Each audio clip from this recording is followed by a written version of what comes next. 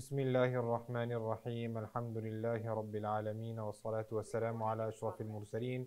Sayyidina Muhammadi wa ala alihi wa ashabihi ajma'in. Amma ba'd. Assalamu alaikum wa rahmatullahi wa barakatuh. I welcome you to the 8th session of the IPCI's Comparative Religion course. And we are on part 6 of Christianity. It's going to be our last session on Christianity.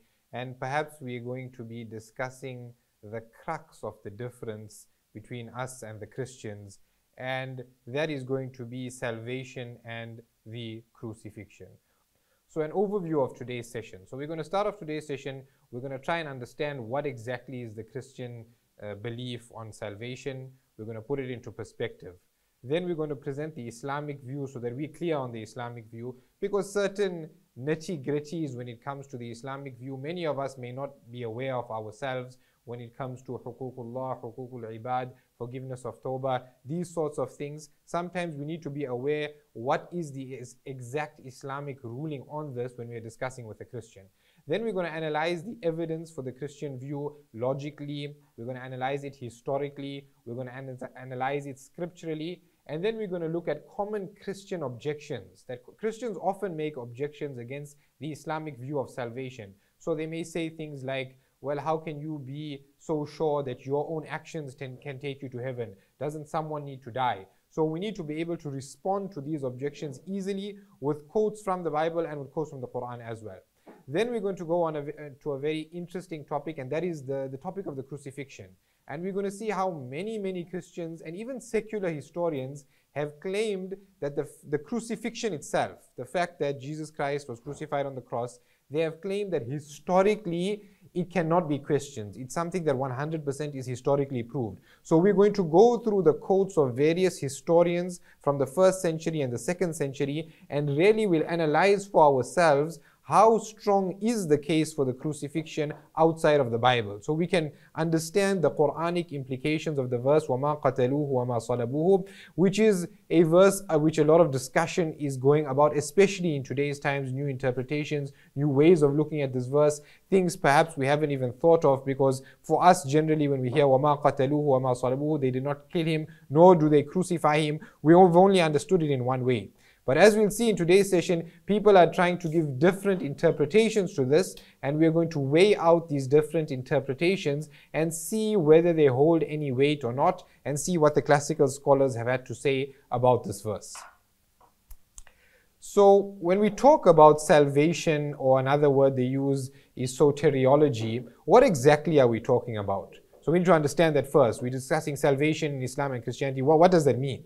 That means in Islam and in Christianity, what do you need to do as an individual? What do you need to believe as an individual for you to be saved in the next life? So that's what we're discussing here. That from a Christian perspective, from an Islamic perspective, what do you need to believe? What do you need to do to be saved in the next world, and to be saved from punishment and to get into heaven? So this is an extremely important topic. As you can see, it's discussing our entire future as human beings, where we're going to end up in the next world. So we need to make sure, and this is a point when we're discussing this with Christians, to emphasize the importance of this topic. That if you've understood the topic of salvation wrong, then your very salvation in the next world is in jeopardy. Now, for Christians, when it comes to salvation, they focus a lot on this. So you know, to get into Christianity, many times it seems like you just need to believe that Jesus died for your sins, and then you've already attained salvation. So this understanding of what is salvation, what is the crucifixion, all of this here is very vital to Christianity. So their basic belief, and it differs a little bit amongst the sects, is that all humans are naturally sinners. And you know, as Islamically, technically, there's nothing wrong with this belief in and of itself, that we know as human beings, وَخُلِقَ الْإِنسَانُ ضَعِيفًا, we have been created weak, we do generally sin. But then they have another belief which they put in, and this is what's going to be contested basically throughout this discussion, is they say the wages of sin is death.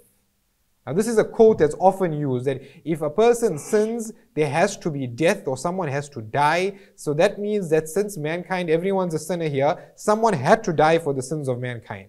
So what happened was, and I'm just stating what's the Orthodox Christian view, that there's a triune Godhead, the Father, the Son, the Holy Ghost. The Son took the form of Jesus Christ, took on a human nature, and he sacrificed himself and he died. So now once he died, the rest of mankind is now freed from their sins and they can engage with God as they should be, and they can now ask for forgiveness whenever they commit sins.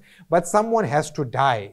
That's basically the crux of the Christian belief, is that there can never be forgiveness unless someone dies. And we're going to discuss what are the proofs for this. But already you can see where the problem is going to go with this. The problem is that Allah subhanahu wa ta'ala makes the rules. Allah subhanahu wa ta'ala is supreme. The Creator is supreme. He doesn't have any laws that he needs to follow, that if he needs to forgive, someone needs to die or something needs to happen. No, Allah subhanahu wa ta'ala is supreme. So the crux of our discussion here is going to be this. We are going to claim that Allah subhanahu wa ta'ala is supreme and he makes the rules, and they are, so to say, going to claim that no, there is a rule that someone has to die and then only sins can be forgiven. So they believe that through his death and resurrection, mankind can now be reunited with God. And further than this, they also believe that his death cancelled the law of Musa alayhi salam, the Mosaic law. They believe that that was abrogated with the death of Christ, and now salvation is gained by believing in his death and resurrection and not in good works.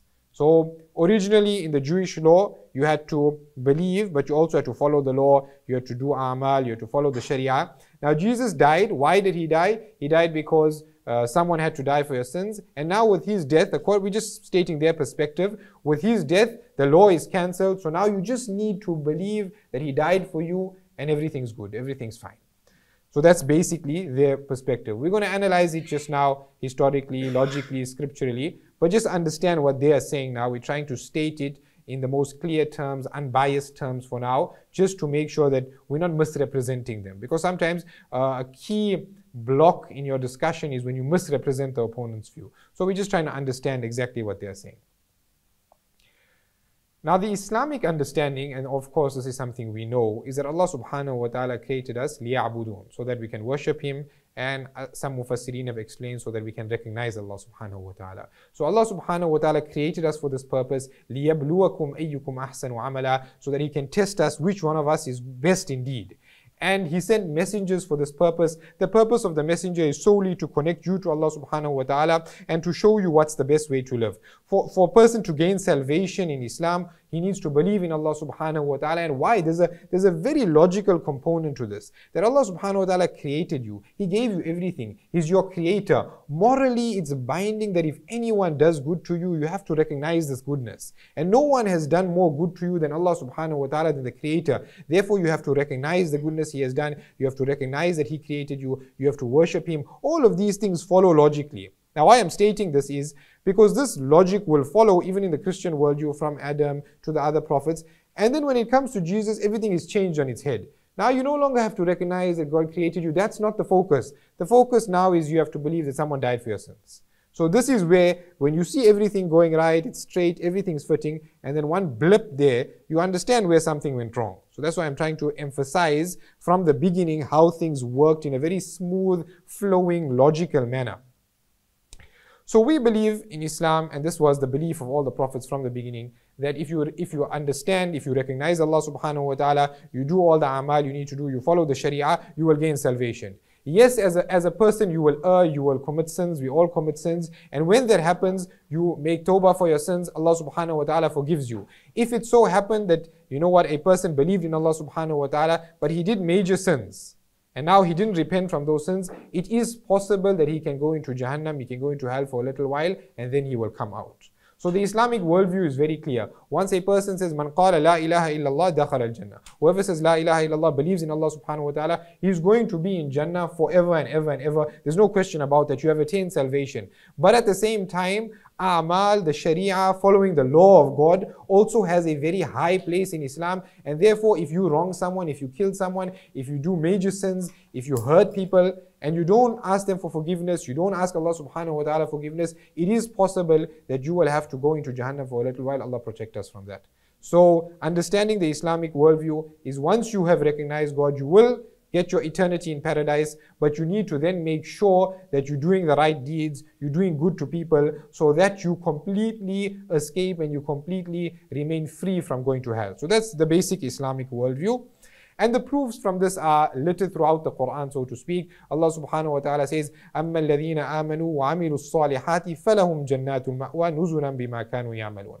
That as for those who believe and do righteous deeds, then they will have a heaven, a place to reside, an abode of paradise forever and ever, as a recompense or as a welcome for the good deeds that they have done. And in contrast to that, those who disbelieve, they will be in Jahannam forever and ever and ever. And the hadith then explains to us that that person who believed in Allah subhanahu wa ta'ala but was a sinner his entire life, he will have to go to Jahannam for a little while, and eventually because of his iman, he will be taken out. So when a person, and this is maybe something for us to understand because we are in a comparative religion course, that when you read the Quran, only the ayat of the Quran only talks about two categories of people. Those who did good deeds, and they believed, and they will be in Jannah forever. And the kuffar who did bad deeds, and they were kuffar, they will be in Jahannam forever. The Quran itself doesn't discuss the topic of a believer who's a sinner. It doesn't discuss his hukam, going into Jannah and then coming out. That comes from ahadith which are mutawatir, which have reached the status of such a level that it's mass transmission, that it's in terms of transmission, we have to accept it. So that law is discussed in the ahadith. So important to remember that. Then when it comes to forgiveness in Islam, we're going to discuss about huququl ibad. If I happen to wrong someone, let's say I hit someone, I hurt someone, and he went away and I never got a chance to ask him for forgiveness, and I ask Allah for forgiveness, what will happen in that case? Because we need to know that also, what will be the ruling in that case? Does that person have to forgive me on the day of Qiyamah? Will he take my good deeds? So all of that is coming up later. But a basic understanding of what we have to believe is that you could very well if you have wronged someone, you could, as a believer, end up in Jahannam and then come out to go to Jannah.